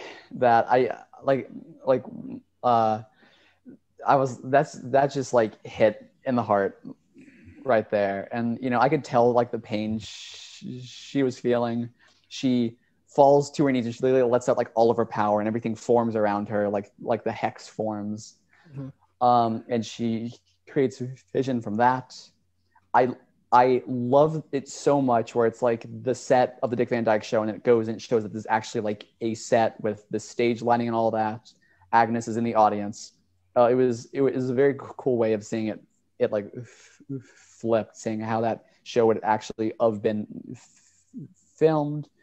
So Agnes teleports away. Wanda runs outside. She's hearing cries from her children. Agnes is like holding children hostage, and she's like, "I know who you are now." And there's this huge big reveal, like right before the episode ends, where Agnes is like, "You are the Scarlet Witch," and I just found that so funny, just the way it was delivered, everything. Because it's like, right now, to us as audience members, that doesn't mean anything. We're not told really what like a Scarlet Witch is, what the significance is, and it came off to me as like in episode 9 of Star Wars, how it ends with like, with like Rey, how someone's like, "Oh, what's your last name, Rey?" And she's like, "Rey Skywalker." And and as the audience, it's like, we know the significance of the Skywalker name. We know the significance of like, the character, the Scarlet Witch, that was her name in the comic books. But it's like in universe, it's so meaningless. There's no huge like reveal by it. It's had that exact same vibe. And I loved it so much. I thought episode 8 was just so chaotic and how like it like held our hand the entire way through, trying to explain things to us that we really didn't need to explain. And at the very end, it just dropped this huge bomb that, the people who know that Wanda's superhero name is Scarlet Witch, it's like this really cool little nod to that, but in universe, it literally doesn't mean anything until that's explained to Wanda, to everybody, what that means. Yeah, no, I get that. It also coincidentally is the first time we ever hear Scarlet Witch name dropped in the MCU. Mm-hmm.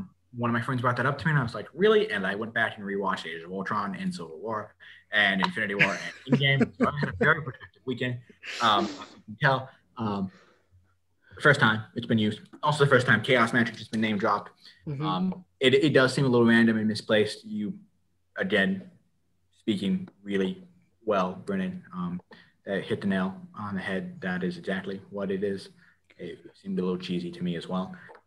But I liked it. I mean, call it what it is. It is fan service, but at the end of the day, I'm a fan, and I want some service every once in a while.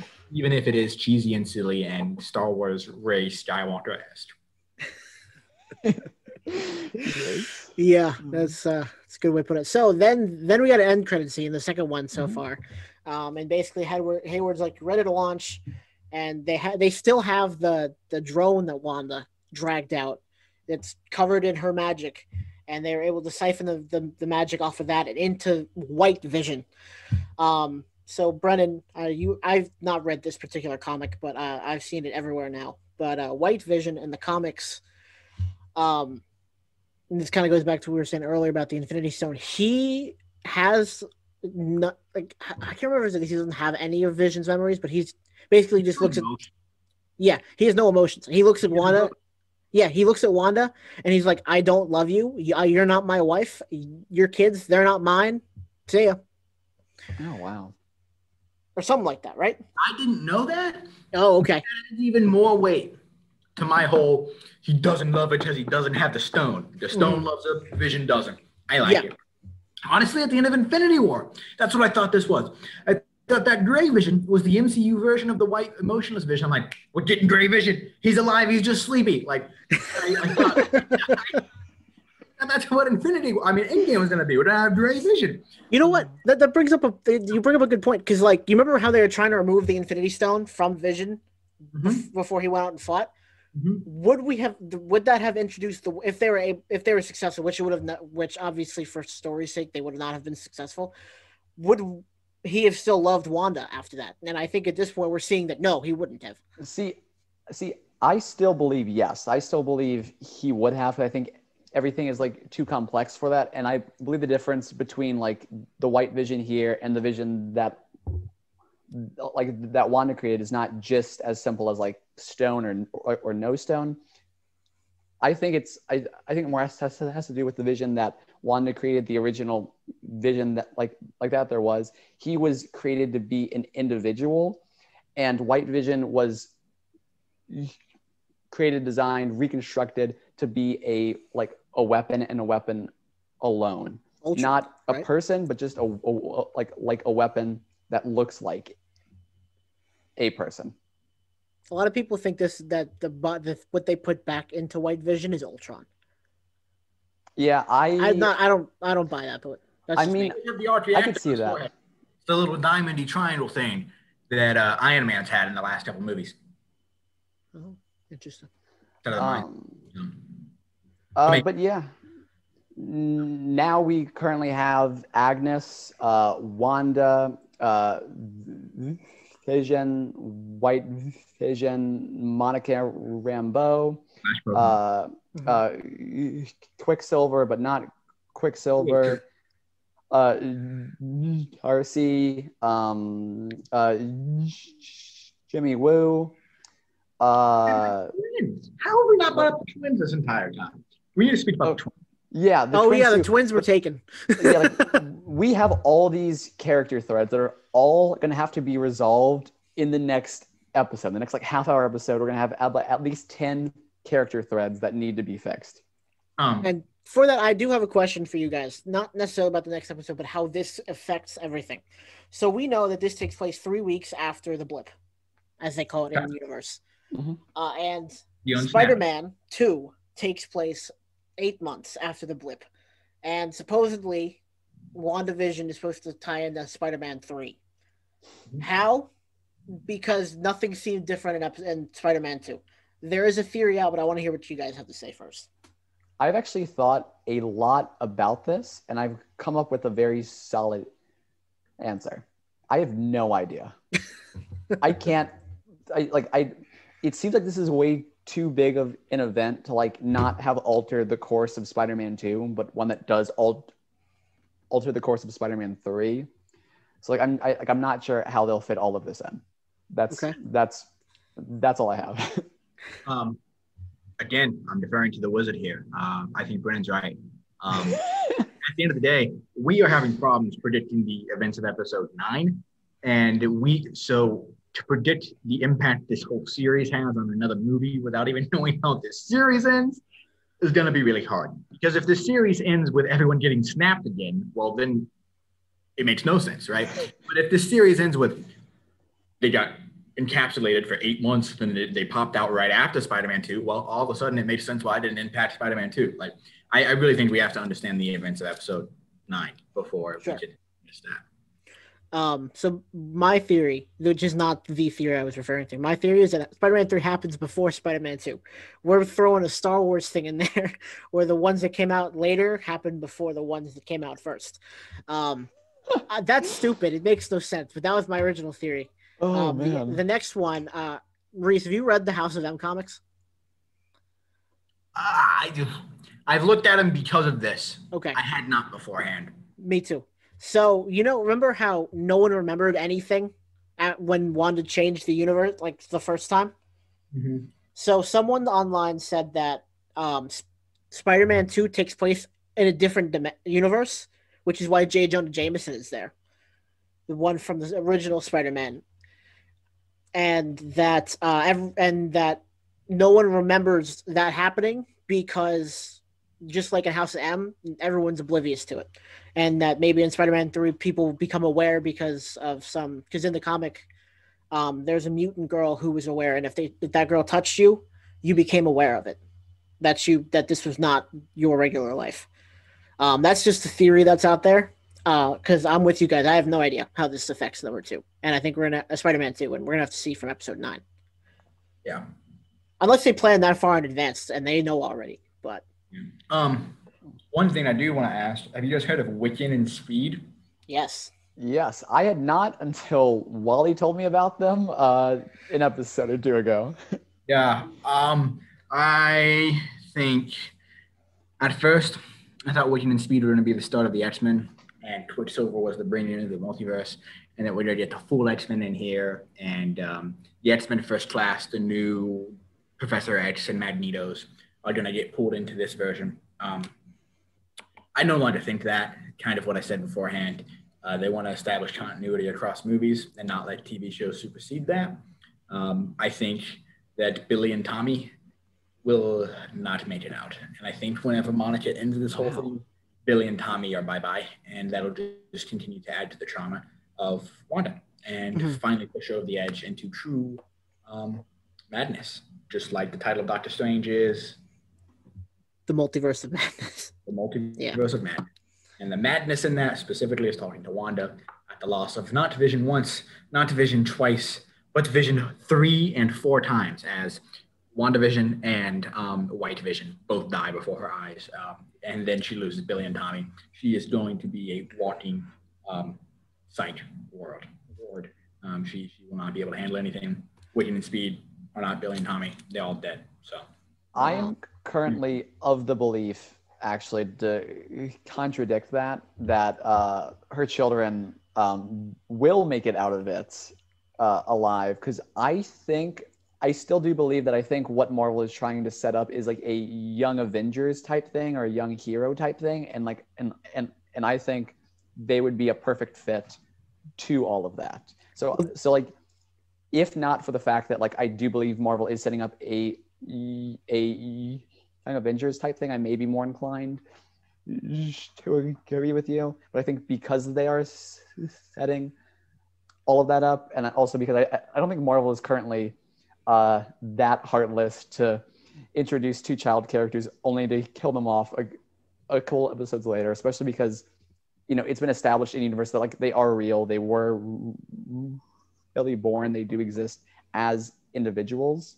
I don't think it makes sense for them to get killed off. Now, I think your side makes more sense and is more logically correct, and ultimately what's going to happen.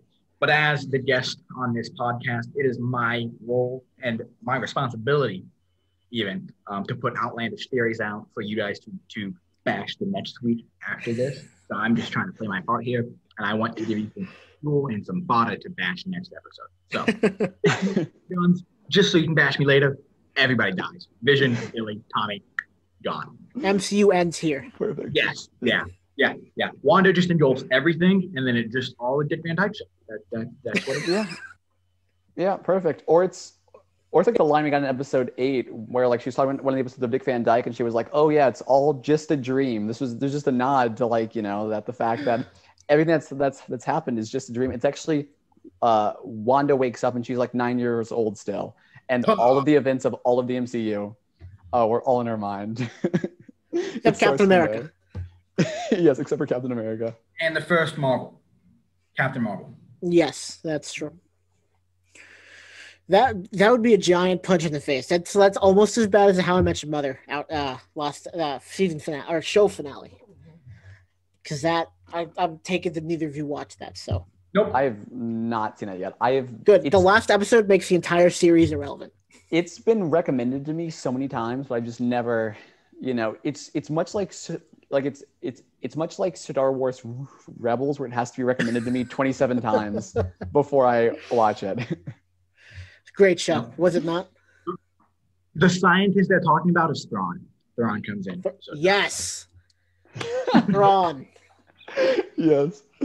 That's where they went. The space whales took them to Earth. There we go. So I believe that wraps up all the discussion for WandaVision, unless there's any other last minute insane theories anyone wants to throw out. No, that's all the insane. I don't have any insane theories, to be quite honest. Yeah. I'll save mine for next episode. All right, sounds good. We've held you on here for a while. An hour and 40 minutes. Yeah. Well, I really enjoyed getting to hop on this 30-minute podcast. Thank you for advertising so much. I really appreciate it. Yes. It was fun having you, man. Yeah, I don't know if there are any socials you want to plug for like our 10 viewers here. I don't believe you have a YouTube channel at this time. So I don't know if you have anything to plug specifically. But stay tuned. I plan on launching that this Tuesday, actually. And come next podcast episode, I will hook all of you guys up. It actually is a YouTube channel staying exclusively on Paramount Plus. So please do like, subscribe, and comment. And of course, pay for Paramount Plus because it's highly necessary. And yeah. Oh, Breakfast with Pancakes. Watch it. Amazing. One of my best works. Definitely should do it. Absolutely. 100%. All right. Well, thank you for being on, celebrating this very special episode. Oh, I didn't mention this. It's my birthday. So, that's why this is a very special episode here. Everyone wish Brennan happy birthday in the comments. Yes, this is in a review or something. Yeah, the first and only episode that will ever occur on my birthday. I will make sure of it. If we're set to have another episode be recorded directly on my birthday, I will drive this podcast into the ground before that occurs. That might happen way before that occurs, but we'll see. Well, yeah. Brett, happy birthday. Congratulations on finally turning 18. It's pretty cool.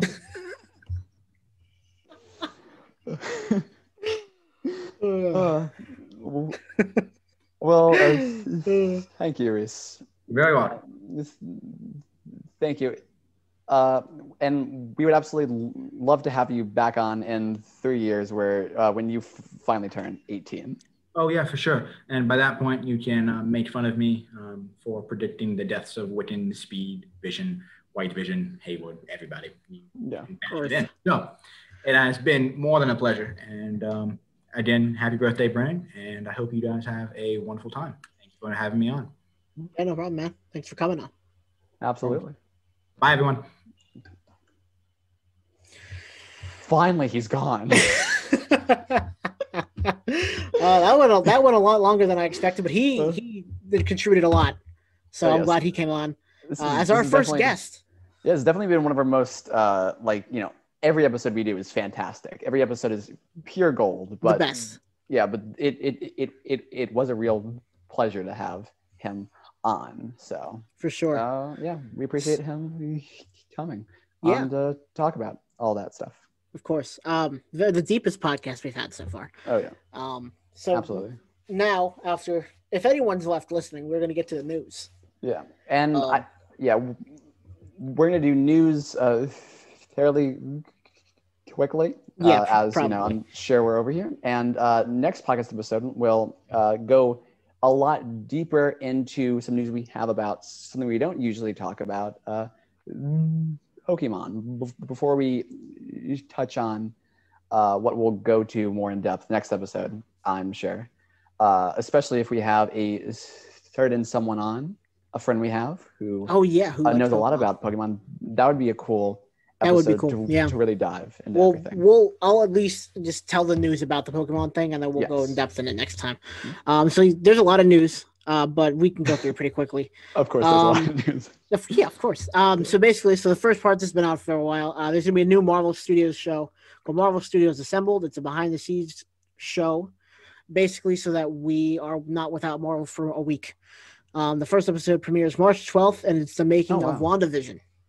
Interesting. So we'll get to see some behind the scenes stuff there on the 12th while we wait for Falcon and the Winter Soldier. Second piece of news: Danny Elfman will create the music for Doctor Strange and the Multiverse of Madness. I believe he did the music for Age of Ultron, if I'm not mistaken. So this is not Danny Elfman's first time into it. He's pretty big. He does music for a lot of different things. So there's that, right? The director of The Last Jedi his trilogy is still on.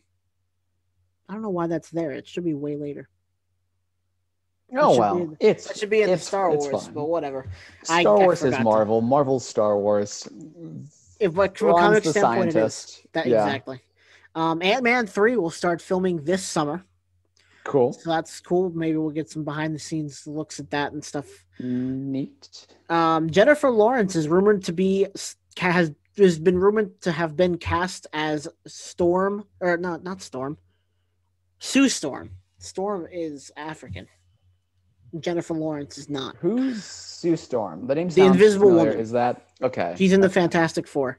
According to Murphy's Multiverse, they're usually pretty spot on about a lot of this stuff. I sure hope so, because they are the one who says that Charlie Cox's Daredevil is coming back, and I want that. So I'm hoping they're accurate with everything from now on, just so they can be accurate with Daredevil as well.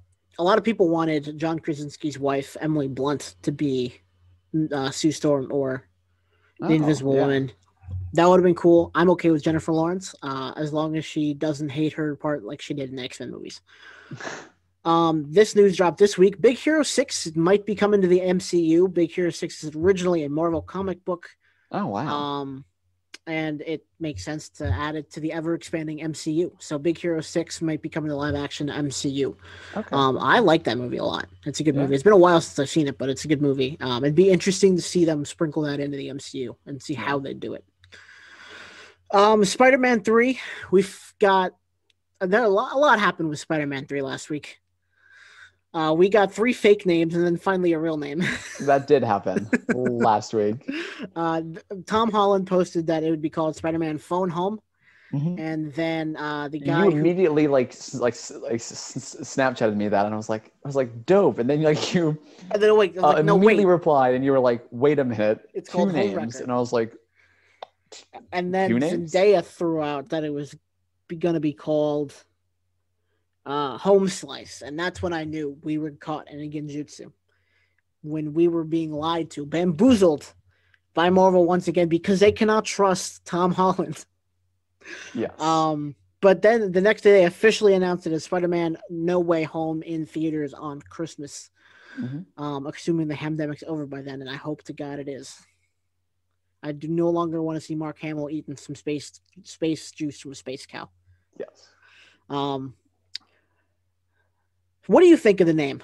No Way Home. I like the name a lot. I personally do not like the title of the second Spider-Man movie. I didn't like the title of Far From Home. It has home in it, but it kind of throws off the vibe or whatever. Mm-hmm. I would like No Way Home a lot more if it wasn't for Far From Home, because they both end in home. Like you can find a replacement for home. But I do like Home No Slice. Way Home. Yeah. If they renamed Spider-Man 2 to Spider-Man Home Slice, honestly, perfection. We got a set date for the Loki premiere. We got June 11th for Loki. Which I could have sworn they previously said it'd be coming out in May, and now we're like, what day in May? And they're like, June. June 11th. May, June 11th. Cool Marvel things. Well, I think they're more or less kind of planning for the pushing back of things again. Yeah. As far as we know, nothing's been moved back again, I don't think. Not yet. No. When's Black Widow supposed to come out? That's April or May, right? Is it April or May? It's I believe it's April 2036 at this rate. No, I think it's still April as far as I know, which would make sense because then Falcon and the Winter Soldier leads right up to that. Oh yeah. And then that'll be interesting. Is it Shang-Chi comes after that? I don't even know anymore. I'm so excited for that movie. That reminds me, if you have Marvel Unlimited, and if you don't, it's whatever. I have no idea what that is, so I'm gonna assume I don't. So that's true. It's an app you can read comics on. It's I think it's $11 a month. All right. Okay. No, it's $10 a month. Anyway, so I guess you don't need that. You can go to the store and buy the comic books. But they just started a new Shang-Chi comic line.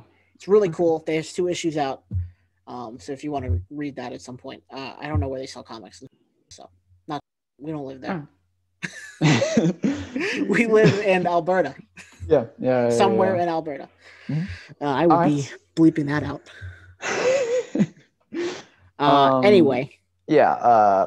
Speed around with news here. I got work in the morning. That's right. All right. So Kevin Feige revealed there's no plan for an R-rated movie inside the MCU except Deadpool 3. Mm-hmm. Because of the fans and the ambition of director Stephen Ford, Jimmy Woo might be getting his own show on Disney Plus. Ooh. Heroic Hollywood reports that Doctor Strange 2 will wrap up filming on April 23rd. Hey. So now in the DC, Sasha Calle from The Young and the Restless has been cast as Supergirl in the Flashpoint movie. No one knows why. People are racist. Anyway, we got pictures of the Jesus Joker for some reason. My faith in the Schneider cut is gone. That was so funny. It was such a funny picture. It looks like it was like a fan-made parody. It's so bad. God, I don't want to watch that movie anymore. Anyway, continuing. Charm City Kings director Angel Manuel Soto is set to make a live-action Blue Beetle movie with another DC hero, so that should be cool. That would be really neat. I like the character of Blue Beetle a lot, mm-hmm. So I do. Yeah, I would like to watch that. Oh yeah, unless it's bad. Yeah, which it probably will be. Yeah, because DCEU. Shazam 2 was chosen filming location and will begin filming this spring, according to Murphy's Multiverse. Nice. According to Comic Book Now, J.J. Abrams and Ta-Nehisi Coates are rebooting Superman, and we don't know if Henry Cavill is coming back for it. Stop rebooting stuff. Give me a break, please. DC, I'm begging you. Yeah. On the bright side of the DCEU, Amber Heard has supposedly been fired from Aquaman 2, but not for the reason we wanted. Apparently, she breached her contract by gaining weight, which is not great. That's not a good reason to fire someone, but at least she's fired. Oh my goodness. She's rumored to be replaced by Emilia Clarke, who is from, I believe, Game of Thrones. I don't know. Didn't watch it. That's Bad Batch, May 4th. This is Star Wars news now. That Bad I was Batch, excited May about. 4th. Somehow I missed the initial trailer when it dropped. I saw the news about Bad Batch, so I went back and watched it. That looks so good. It looks awesome. It's the first time we've even seen this era, really. Yeah. The book Catalyst, which I just think is a really great book. Anyway, I'm really excited for this show now. Like, I mean, there's some characters that I don't like of like the Bad Batch, or whatever, but like how this show looks overall, how it fits in to the universe, I'm very excited. Oh yeah, gonna be about awesome. Show. Yeah. And it's it's the Clone Wars sequel. Yes. Or it's season 8 Clone Wars, essentially. Just not called the Clone Wars. It's called the Bad Batch. I don't know if you'll care much about this, but the last Alphabet Squadron book will be released on Tuesday, which is in the Star Wars universe. Okay. I still need to bring you those books. I will bring them to you eventually, maybe on Tuesday. You have my address in Alberta now. Exactly, so. I do. What else? Avatar Studios was announced. Yes. I don't know if you saw that. Yeah, cool. Yes, I did see that. Cool. Speed. Cool. Pokemon announced the Brilliant Diamond and Shining Pearl series will be released in late 2021, which is a Sinnoh region remake. Very exciting. Oh, yeah, me too. We'll talk more about that next episode. They also announced Pokemon Legends Arceus, a game that takes place in the ancient Sinnoh region. And it looks like it's going to be Breath of the Wild-esque.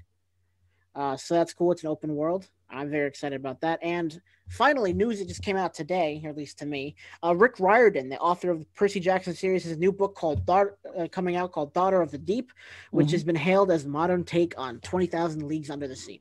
Yeah, I'm very interested to see what direction that ends up taking. Like, I very much like him as as an author. I believe we've talked about the shows he's doing for Netflix and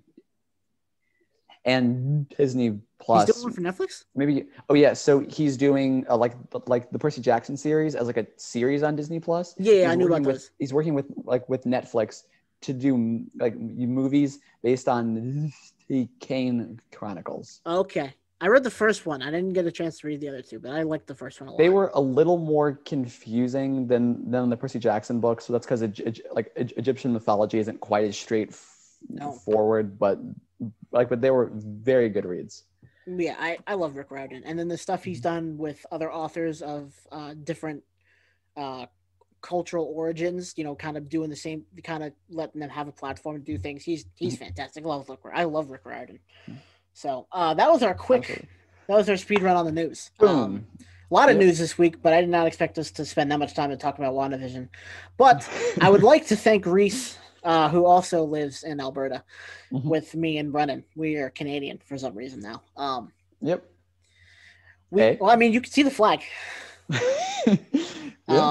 Unless you're listening to it, then you can't see anything. You can hear the flag. You can just hear the maple leaf in the back. Yep. Sounds like maple syrup.